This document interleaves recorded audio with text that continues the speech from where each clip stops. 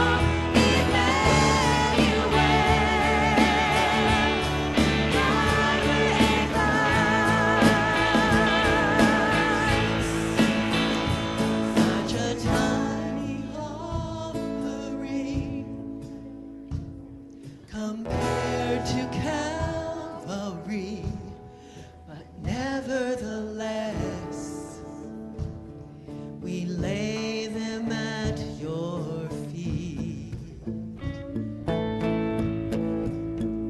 Such a tiny offering compared to Calvary, but nevertheless,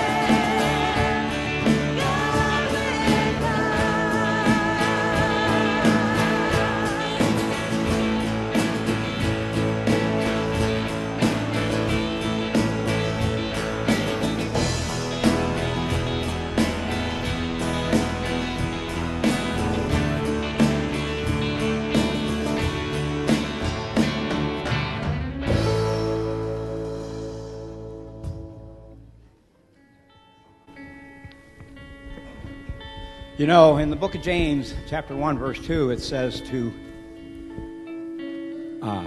be in great joy in the times of your trials and your tribulations. I guess that's a scripture that's sometimes hard to understand. But there's one thing that God does for us all the time, and especially when we're in the midst of troubles and trials. There are three things that we get that are absolutely free. And they're the three things that we should probably focus on more than anything else, especially then, but even in times of plenty. You know, security is something that everybody wants. And in times of economic downturn, sometimes it's a little tough to feel secure.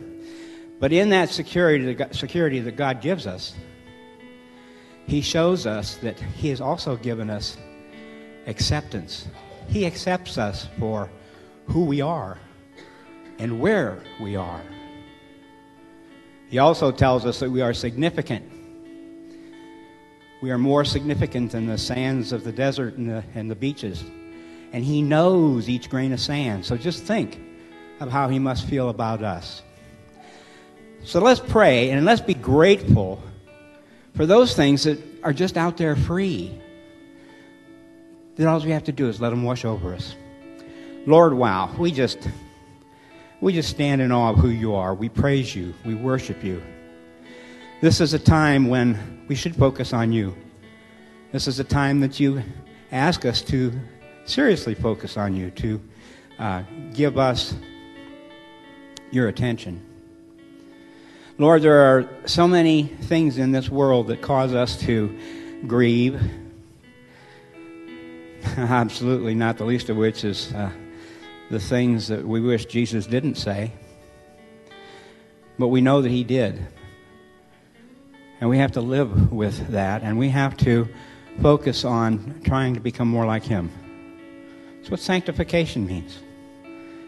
Just grow into Him. Let Him grow into you. Father God, You have just overwhelmed us with really joy in spite of the weather. You probably did that to slow us down a little bit more. We thank You that we do have the seasons. We thank You that we have life. We thank You that You love us. We thank You that You give so freely. You gave us Your Son. And in this upcoming Lenten season, help us, Lord, to focus even more on the cross and what it represents and what it means to have Jesus in our hearts as a part of our lives as we go through our daily walk. Help us, Lord, to not only talk the talk, but help us to walk the walk. Give us strength. Right now, I just ask that you would be with Pastor Brenda as she brings your message for our ears and our hearts. Help us to focus on that and to take to heart everything that you have laid on her heart to impart to us. And we will be careful to give you all the praise and all the honor and all the glory. In Jesus' name, amen. I sound good, I smell good, and I look good. Just when you think you've had enough of me, I draw you back in. Think you can break free from me? Don't be so sure. I am Sid. You have heard that our ancestors were told, you must not murder. If you commit murder, you are subject to judgment. But I say, if you are even angry with someone, you are subject to judgment. If you call someone an idiot, you are in danger of being brought before the court. And if you curse someone, you are in danger of the fires of hell. You have heard the commandment that says, you must not commit adultery. But I say, anyone who even looks at a woman with lust has already committed adultery with her in his heart. So if your eye, even your good eye, causes you to lust, gouge it out and throw it away. It is better for you to lose one part of your body than for your whole body to be thrown into hell. And if your hand, even your stronger hand, causes you to sin, cut it off and throw it away.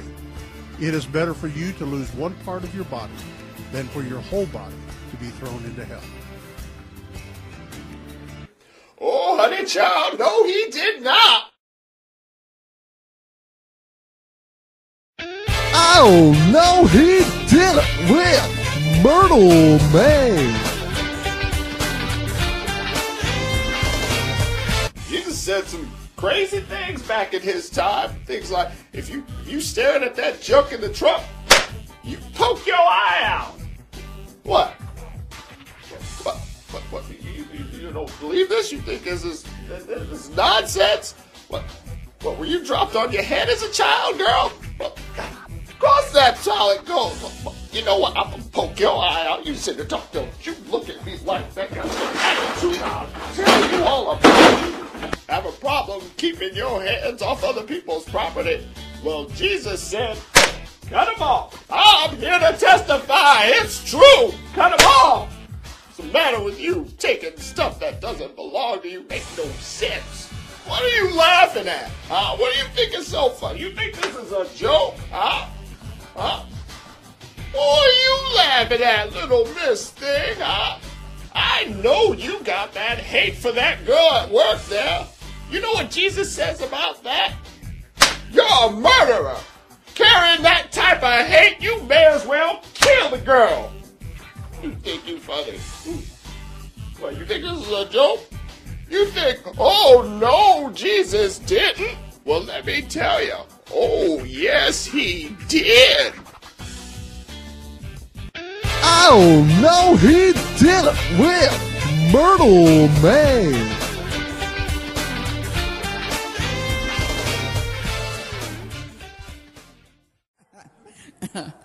Okay, work with me here a minute. I want you to close your eyes. Okay, close your eyes. Now, not to pray.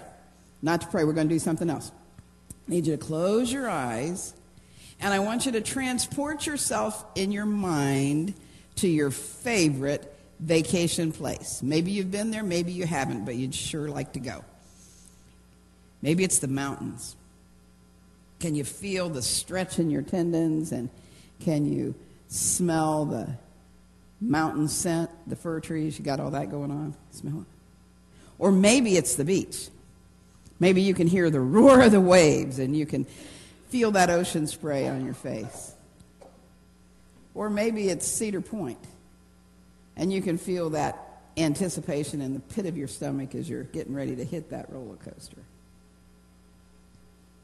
Tell somebody beside you where you've just been, okay? Tell someone your vacation place. Come on, work with me here. Get talking. Mm-hmm.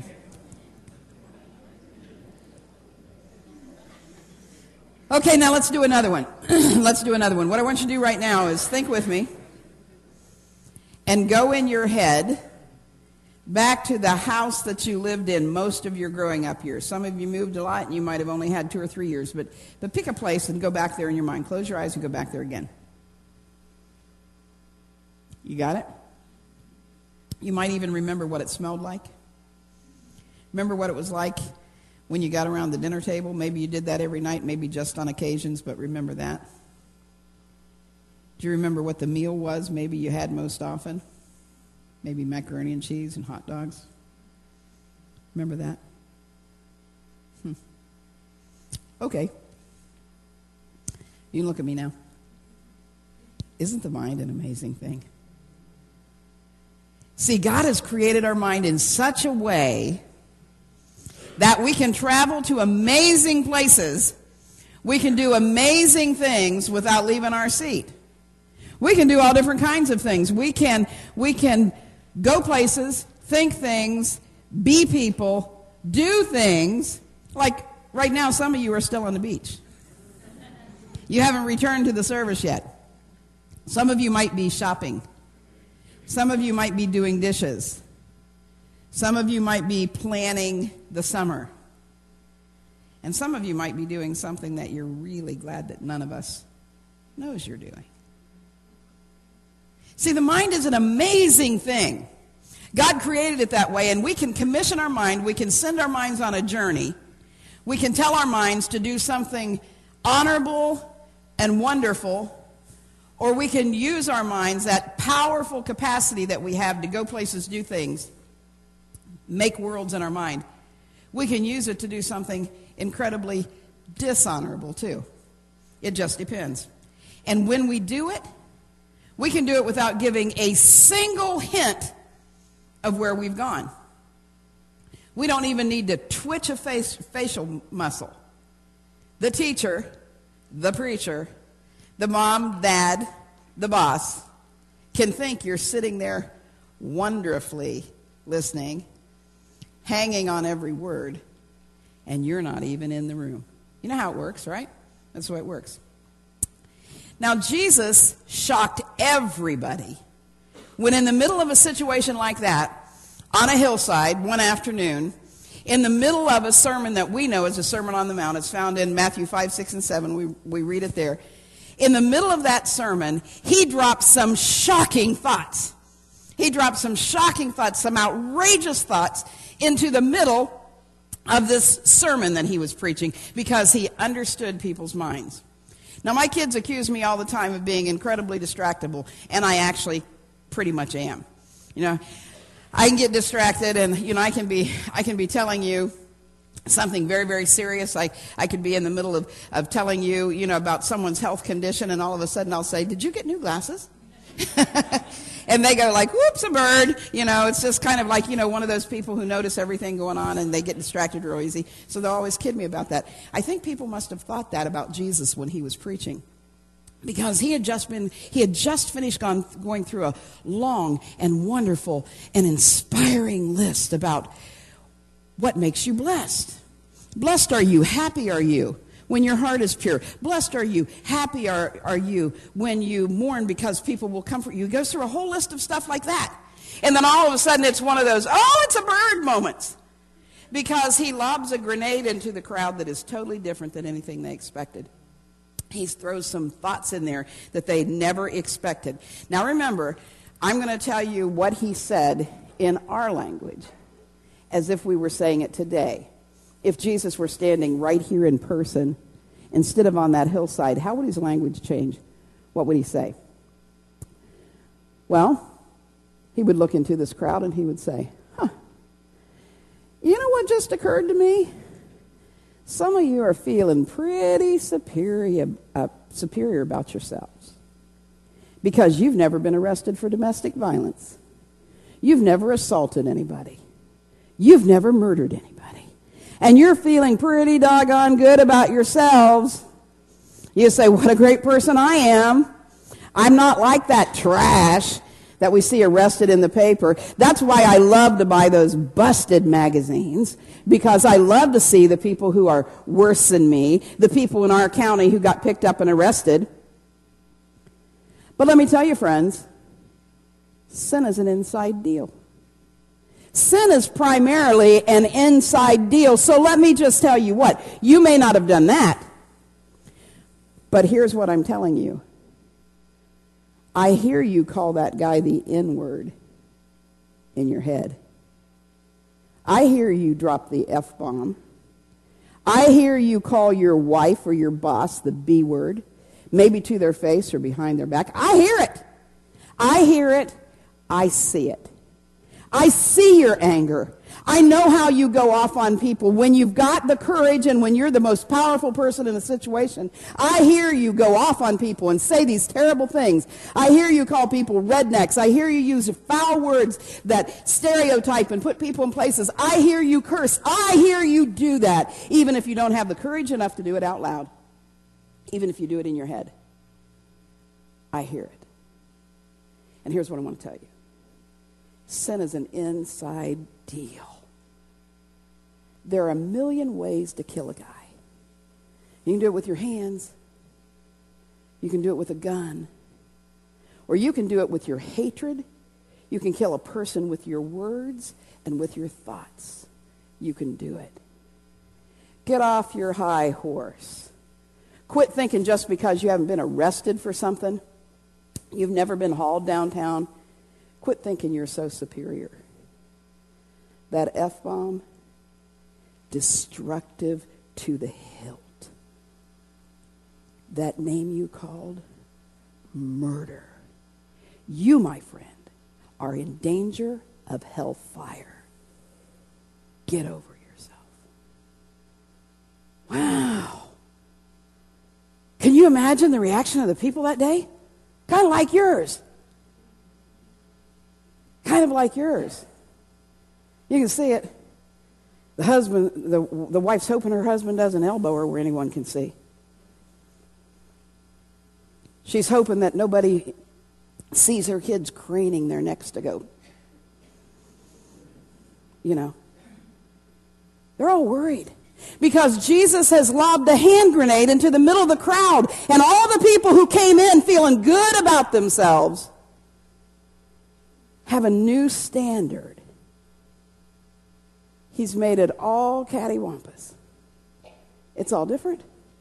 And then he doesn't stop there. He did it again. As if they weren't shell-shocked enough, he said, look, some more of you feeling pretty good about yourself because you've never committed adultery. That means that you haven't slept in the wrong bed with the wrong person. And you're feeling pretty good about that. But let me tell you what I know. I know that a whole bunch of you are bed hopping in your mind. I know that that's what's going on with you. I know that beneath the exterior, where you're just smiling and looking good and holy, I know that there's some incredible stuff going in here. Sin is primarily an inside deal. True story, Jesus says, true story. It's an inside deal. You've got an X-rated movie going on in your mind starring you and someone who doesn't even know you're thinking about them. And I'm telling you, I won't have it. I'm looking for people who are pure at heart. I'm building a new generation of followers of me who have clean hands and clean hearts. That's what I'm building. I'm not going to have it. Jesus would say, you can sit in the middle of a church service and commit adultery. You can do it just as surely as you could do it with your whole body in a hotel room. You can sit right here and do it. And you won't even twitch a muscle. No one will know the difference. But I know it. I'm looking for people who are clean at heart. Oh, yeah.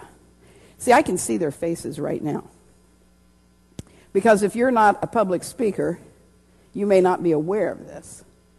But when I'm giving the message, you are giving messages too. And I see some of you, you're giving me the message pretty early on in a service. You got about 3 minutes to get this good, or I'm going to the cafe and getting coffee. I see that message. I'm not stupid. I know it. And so what I do in the back of my head, I put it on the back burner, and I'm like, I'll give them 6. They'll be gone in 6. I know it. I see other faces that are leaning forward, and they're looking very expectantly. It's kind of like they're thinking, pour that wisdom on me, baby. I'm ready for it. And because I'm 58, I'm old enough to not believe that tells me a true story all the time either. I know you may have learned to look really good while you're at the beach, you know. And then there are some people who honestly come with open enough hearts and willingness to hear that they're vulnerable. And when I say something and God says it to their hearts, their faces begin to show it. It's like, ouch. Or maybe some tears, or maybe some joy. I guarantee you, Jesus, with his ability to be far more than human, he knew what was going on that day. He was reading their faces. He saw amazing stuff on that day. Now, why did Jesus go there? Why did he leave his nicely prepared sermon with all the points about what you do to be blessed? Why did he go there? Why did he shock them like this? Why did he say the things that he said? And when he said, the King James says, if you call someone you fool, that was a very, very bad word back in those days. The Bible said don't say it. It was the equivalent of the kind of stuff that we say today that no godly person should ever say. Why did he do that? Because, again, Jesus wanted to drive home the point that sin is primarily an inside deal. It starts in the heart. It starts right here. And it is so terribly dangerous when it starts in your heart. It eventually changes everything. Sin changes your relationship with God. Listen to this. Isaiah 59:2. This is just one of many places that says this just in different words. It says, but your iniquities have separated you from your God. Don't be foolish and try to tell me that because you've been saved, you're saved forever, and you can say and do and think anything you want to, and you're safe with God. Oh, no, no, no, no. Oh, no, no, no. That was man's idea. That's not God's idea. Read the Bible. Read all of it. Don't just read those little verses you pull out. Your sins have separated you from your God. Whose God? Someone that once had a relationship with God. Your sins have separated you from your God. Your sins have hidden his face from you so that he will not hear you. Don't cuss your wife out and then go pray and think God is going to hear you. He's saying, la-da-da-da-da-da-da, keep talking, don't hear you. That's what he says. Don't think you can have that hatred. Don't think you can carry on these X-rated movies in your mind and be heard by God, because he says no. Your sin that starts in your heart changes everything. It changes your relationship with God. Don't get mad at me. Jesus said it. It's him. Put it right back there. Your security, your prayer life, your fellowship, your confidence, everything is changed when you let this sin that starts on the inside run unchecked. Jesus said it. Changes your relationship with God. You know what else it does? It changes your relationship with others. Oh, yeah. Yeah. Inside sin affects the way you view people. You can't be angry at someone. You can be angry at someone and fake it for a while. But you can't be angry at someone and have a healthy relationship with them. You can't be thinking those things inside of there. You can't be doing it. If you don't believe me, think about last Thanksgiving. How natural did you feel around those people that you just couldn't stand? Not very good. Sin changes your relationship with others. The Bible says that we are all created in the image of God. But when I am sinning with my mind, even though no one else knows it, I am not thinking the way God thinks, and it changes my relationship with people. Think about this. She's your son's third grade teacher. And the first time you see her, you think, hot. Okay. You're a man. It's a natural reaction. You can think that way for a minute. It's a natural reaction because you have eyes. But at that point in time, you have the choice. Am I going to let my mind run this way and objectify her and think about her as a piece of flesh, someone who's hot or not? Am I going to let it go that way? If I do, I lose the picture of her as a multidimensional creation of God. A person who may be good to look at, which is nice, but a person with a soul that will live forever. When I think about her in that way, and I just let my mind run there, I lose the ability to think that she is a person who either has a relationship with God or does not, a person who will live forever somewhere, a person who has a family, maybe children of her own, a person who has a father, a person who has a mother, a person who has perhaps a spouse. I lose all of that. I quit thinking about her as an intelligent person who has something to contribute to this world. I quit thinking about her as a person who has heartaches and needs because I've said hot. And I've let my mind begin to build a kingdom of sin. And you know what it does? It changes my relationship with her. I can't have the healthy relationship that a parent should have between themselves and a child's teacher who spends 6 or 7 hours a day with them. And I may end up changing my relationship with my wife when she figures it out. See, it changes my relationship with people. When I'm angry, when I'm lustful, when I'm jealous, all of those things that start in the heart, Jesus says, hey, sin is primarily an inside deal, and I'm telling you this because it's so dangerous. It not only changes your relationship with me, but it changes your relationship with people. Anger that seethes on the inside is the underlying root to many a broken relationship, many an ended career, many a bad situation. And without question, it makes authentic relationships possible, as does jealousy, envy, greed, all those inside sins that we hide, that we can sit there and put the glaze over our face and nobody knows. But we can't be close to people when we feel that way about them. Sin changes your relationship with the world, too. The people outside of the kingdom of faith. It changes your relationship with them. Jesus knew it. And the whole reason he doesn't take us to heaven the minute we get saved, before we have a chance to screw up, is because we are supposed to be here being salt and light in the world.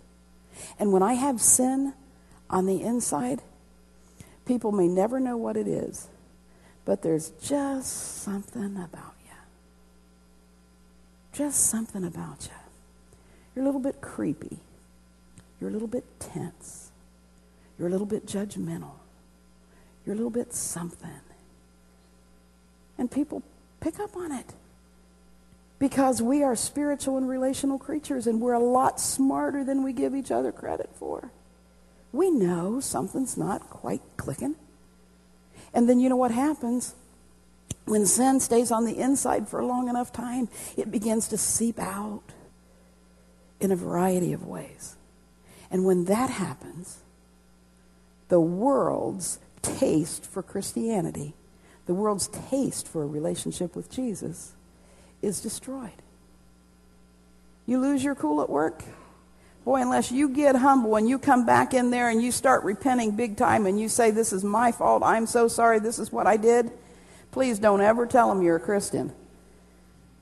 And if you have to have that stupid bumper sticker on your car, please don't tell anyone you go to Cornerstone Church when they ask about it. Because when you get out there and you curse and you swear and you let your anger explode, you ruin the name of Jesus Christ and all of our names in the world. You believe this? Britney Spears and Miley Cyrus started as Sunday school girls. They got their exposure to singing just like Megan did this morning on the platform of their church with their loyal, devoted Christian parents sitting in the pews. What happened? Sin is an inside deal. Sin is an inside deal. And as their parents changed and they kept allowing their daughters to be exposed to more and more, and they were okay with it and they made an excuse for this, it just kind of makes you wonder what was going on in Daddy's head, doesn't it? Kind of makes you wonder what's going on in Mommy's head. And then we got it in the heads of the girls. And now their Sunday school roots are the fodder for late night talk show jokes. Just like Katy Perry. Same thing, preacher's kid. And here she is. See, sin's an inside deal, but it doesn't stay there. If it only stayed there, then you'd just go to hell. And we could say, it's what you deserve. See ya. Hell. But when sin stays inside long enough, it creeps out in a million ways. And it destroys lots and lots of people. You've been reading anything Billy Cyrus has said? Billy Cyrus says if he could go back and take it all back and do it all over again, he would give up all the fame, all the glory, everything, to have his family back and to have the innocence of his daughter back. He'd give it all.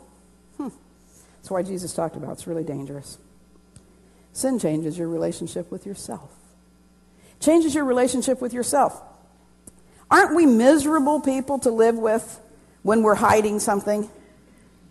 When we got a secret we can't let anybody know? We're miserable, and we're always accusing other people of being touchy, right? Have you ever noticed when you wake up on the wrong side of the bed, you think everybody else in the world is a pain? You think, man, are they grumpy? We just think that way. When you've got a secret, when you don't respect yourself, and you don't respect yourself, now here's the thing. You say, oh, yes, I do. No, you don't. You don't respect yourself, you defend yourself. You defend yourself because you don't want to change, but respect is a totally different thing. When you know that there's sin in your heart, this inside deal, when you know that you are lusting, when you know that you're full of seething anger, and you do and say things that you wouldn't want the world to know, when you're jealous, when you've got all these inside things going on, when that's happening, you do not respect yourself. You don't. And come on, I've been there and you have too. You've prayed with someone, or you've told someone, I will pray for you. Or someone says to you, man, I so admire your life. And inside you're going, you've been there. If you haven't, your conscience is probably so seared there's very little hope for you. Because you don't realize the gap that can easily be made between God's standard for us and how we live if we're not careful. Sin is primarily an inside deal, and it changes our relationship with God. It changes our relationship with other people. It changes our relationship and our power in the world, and it changes our relationship with ourselves. It's terrible. Listen, Jesus said that inside sin is relationship busting, love diminishing, and self-destructive. We can't afford to have it. We can't afford to have it. Inside sin will cause you eventually to do things that seriously damage your body, that damage your relationships, that damage your soul, and may eventually send you to hell, even from the seat that you sit in every single Sunday. Did you hear me? I hope you did, because Jesus said that. Jesus said that. Jesus said that. And he is the Almighty God, the creator of the world, the one who died for our redemption, and the one who will judge us in the end. And that's what he said. That's what he said. You know what? Jesus said that inside sin is so serious that no price is too high to pay to take care of it. That's what he said. It is so serious that no sin is too high to take care of it. If Jesus were standing here in the flesh this morning, he would say, listen, If your eye is the trigger to sin, poke it out. If your hand is the thing that causes you to get in trouble, cut it off. Oh, you think I'm talking about self-mutilation? No. I'm just wanting to tell you how drastic the action should be that you are willing to take care of your sin.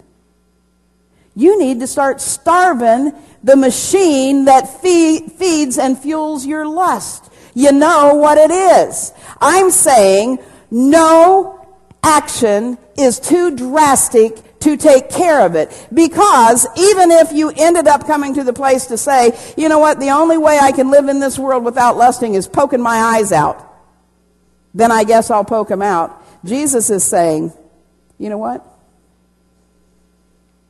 Small price to pay to avoid hell. Small price to pay. You should do whatever is necessary to quit it. Jesus says this is the biggest deal. Stop feeding the machine that feeds your sin. Cut it off. Cut off the supply. Starve whatever it is that feeds it. And you know what it is. Different strokes for different folks, right? You know what it is. Some people are fueled for lust by the computer. Then by God, take care of it. You know how to do that. If you find a way around, and if your lust problem is big enough, you'll find a way around those computer locks that are on there. And so get rid of your computer. Only use it at work, and only use it under very careful conditions. You say that's unreasonable. Everybody's got to have a computer. Yep, and lots of them are going to go to hell over it because they're ruining their lives. Let me see. Hell, computer. Hell, computer. I don't know. You tell me what's worth it. Maybe it's the music you listen to. Maybe it's the magazines you read. Maybe it's the places you go. But you know what fuels it. You know what fuels it. And stop it. Cut it off. Jesus says, poke your eye out. What fuels your anger? You know, I used to hang around a girl that every time I was with her, she just got me worked up. Because she was so discontented. You know, things were always wrong with her parents and always wrong with her husband and, you know, her boss and all this kind of stuff. And she was always talking political junk. All of that stuff. And when I would get around her for very long, I would feel so edgy. I would come home and Charlie would say, how's your day? And I'd say, terrible. Terrible. What have you been doing all day? You know, this is just kind of how I felt. This is kind of how I felt. And God spoke to me so clearly. If your hand gets you in trouble, cut it off. And I cut off that friendship. Did it feel good? No. Did she misunderstand me? Yes. She wouldn't hear what I had to say. Friendship? Hell. Friendship? Hell. Pretty easy decision in my book. Jesus said starve whatever it is. If it's movies, if it's renting those things that you bring to your house, whatever it is that feeds your addiction, cut it off. Cut it off. Don't use a cell phone. Don't use the computer. Don't do those things, because don't kid yourself. It's not just your marriage. It's not just your reputation. It is your eternal soul that is in danger. Jesus said it. Poke your eye out. Get rid of it. And guys, don't be so lousy and low that you say, my wife made me do it. Grow up. Get a backbone. That is what I'm doing for myself. Because I value my life. I value my witness. Quit it. Starve the things that make you swear. Starve the things that get you triggered to say the words you shouldn't say. It may mean changing associations. It may mean changing the shows that you watch on TV because they say things and you flippantly get used to words that you should never utter from your mouth. Cut it off. Cut it off. Make it out of bounds for you. Poke your eye out. Do it. But then that's not enough. You know how it is? If you're on a diet and you tell yourself, I will never eat a chocolate chip cookie again.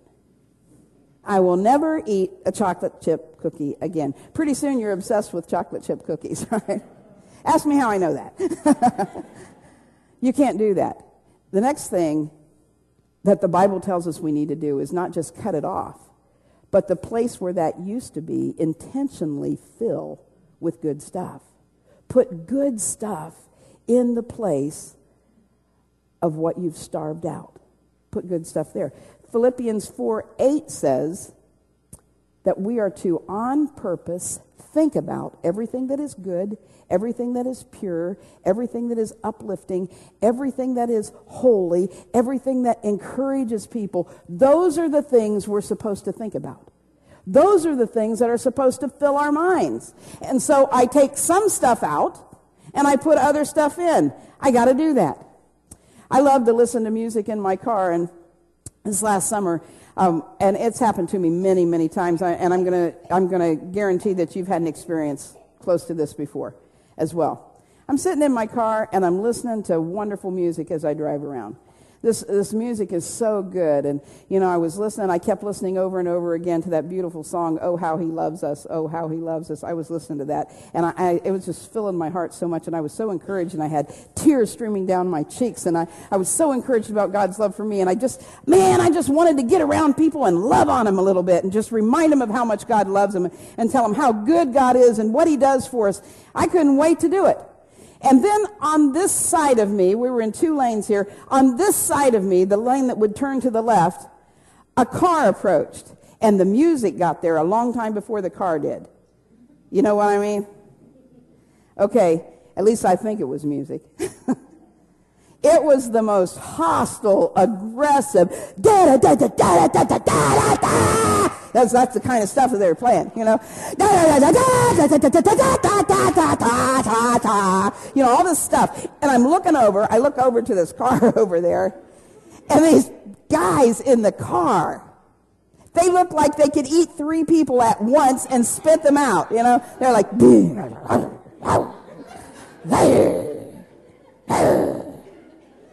and then in the middle of this concert, the light changed. And the lady in front of them, somehow the poor fool didn't realize the light had changed to like 3 whole seconds. And they were blowing on the horn, leaning out the window, flipping her that amazing high sign.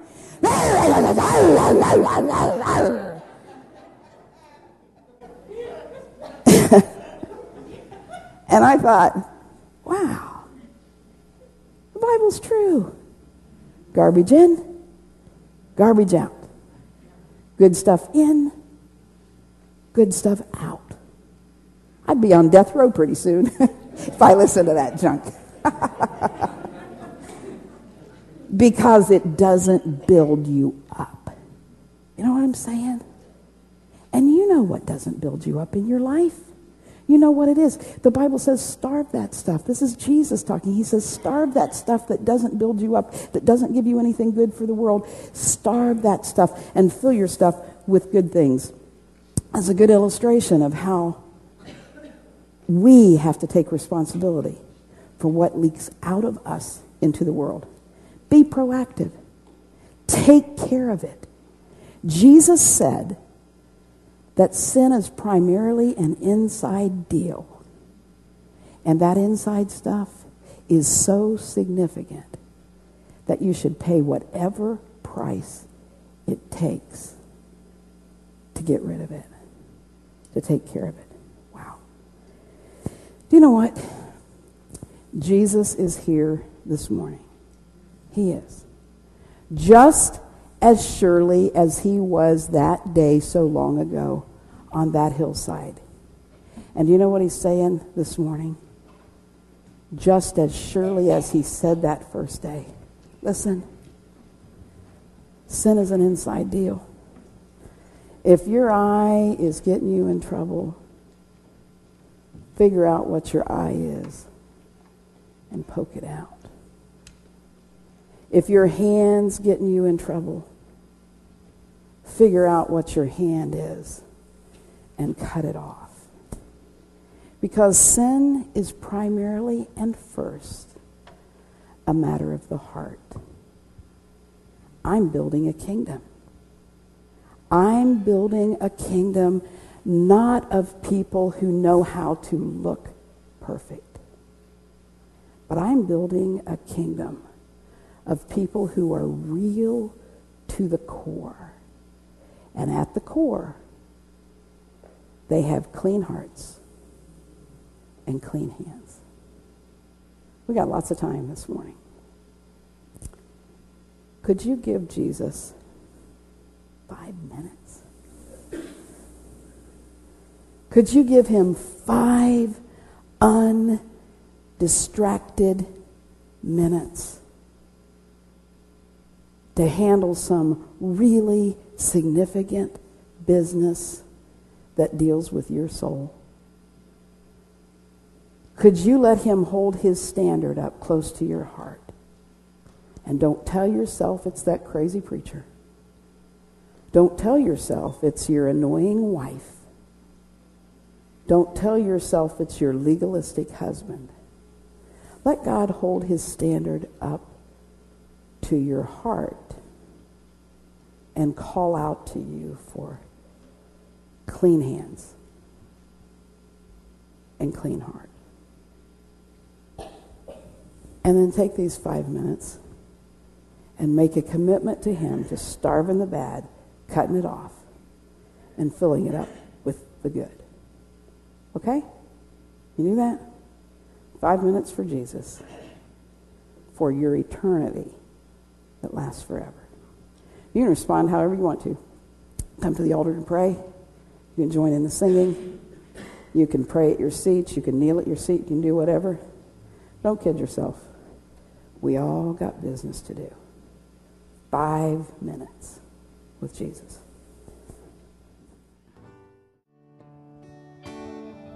We bow our hearts, we bend our knees. Oh Spirit, come make us humble. We turn our eyes from evil things. Oh Lord, we cast down our idols. Give us clean hands, give us pure hearts. Let us not lift our souls to another. Give us clean hands, give us pure hearts. Let us not lift our souls to another. Oh God, let us be a generation that seeks your face, oh God of Jacob. Oh God, let us be a generation that seeks your face, oh God of Jacob. Oh God of Jacob.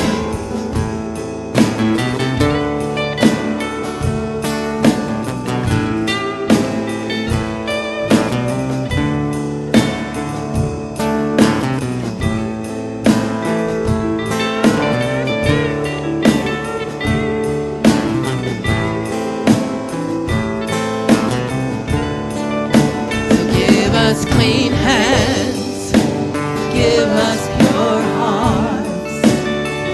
Let us not lift our souls to another. Give us clean hands, give us pure hearts.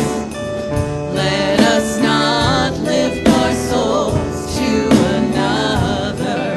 Oh God, let us be a generation that seeks your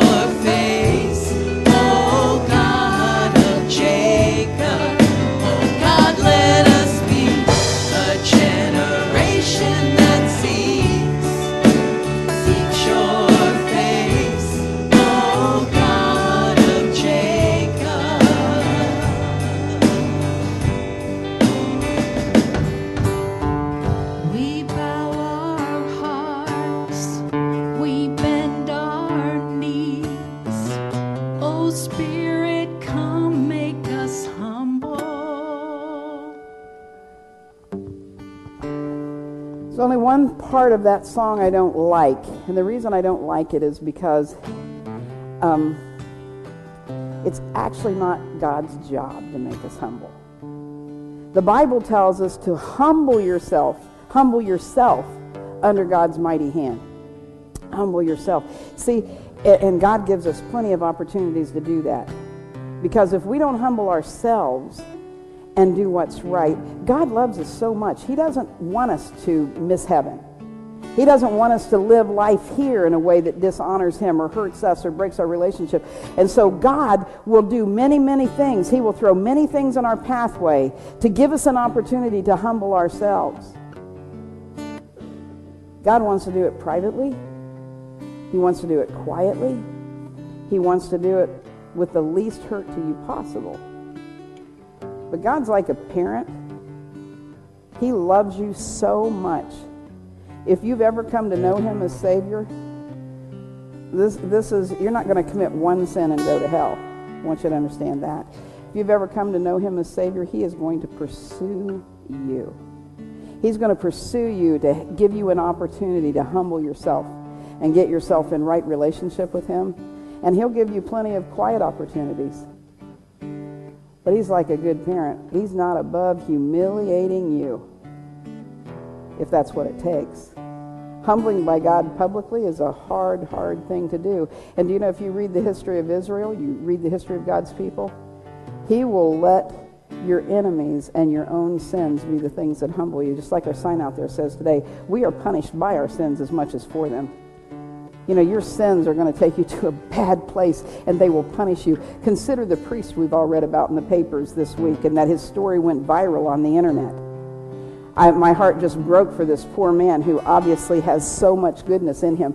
But listen, times he had opportunity to humble himself and get his heart right and get himself straightened out before he ended up where he was. Just a thought. Consider it. Your job is to humble yourself. My job is to humble myself under God's mighty hand so that He can lift me up. And I hope you're doing that this morning and seeking His face. Let me pray with you. Father, You've been so faithful. You've spoken to all of us. You've spoken to all of us. You've spoken to me. You've spoken to all of us about the things we need to do to take care of the inside sin that's in us. It's so easy to be stirred up when we're hearing someone talking and go away and find nothing changed. Help us to take the steps to do the work, to cut the things off that need cut off, and to put into our life what needs into our life. We ask it in the powerful name of Jesus, who is our strength, who is our Savior, and who also is our judge. Amen. Amen. Amen. Thank you for your great attention this morning. I'm going to ask the ushers to come, give us an opportunity to give our tithes and gifts to the Lord. And if you're watching by way of the web, boy, are we grateful for you. We're so glad that you are watching with us. There's a place for you to give. Click to donate as well. Hey, I just got a note here when we were praying is that our friend is okay. She had some heart and sugar issues, but she's feeling better, and they're following up with the doctor. Praise the Lord. Let's thank Jesus for that. Praise the Lord. Praise the Lord. We thank the Lord for that. Another thing I want to share with you is that next Sunday, the thing that we can't believe that Jesus said is, I can't hear you over that grudge you're carrying. And I'm sure all of us could benefit from that as well. We hope you'll be back for that. Immediately after service today, Pastor Jeff will be right up here. We're so excited about the men we have in our church family, and we want to give them every opportunity to lead well. And if you're a guy, no ladies can go, but if you're a guy, you can meet over here in the huddle. 5 minutes, promise, no more than that, with Pastor Jeff. He will give you a little tool and an idea for engaging the people that you love in spiritual conversation this week. It'll be great stuff. We hope that you'll participate in that. And the other thing is, cold day. Wasn't that a bummer to wake up and find the snow? Woo. Okay, well, we have a way to make up for it. Hand is selling chili to go. You can grab it and eat it in the cafe if you'd like, or take it home with you, but all the benefits, all the proceeds will benefit our Hand organization that helps the needy. Would you stand with me, please, and receive the blessing of the Lord? May Jesus Christ, who died and rose again for you, and who wants to give you the power to live faithfully for Him, receive your most highest obedience this day and every day until that great day. We joyfully welcome Him as our judge. Amen.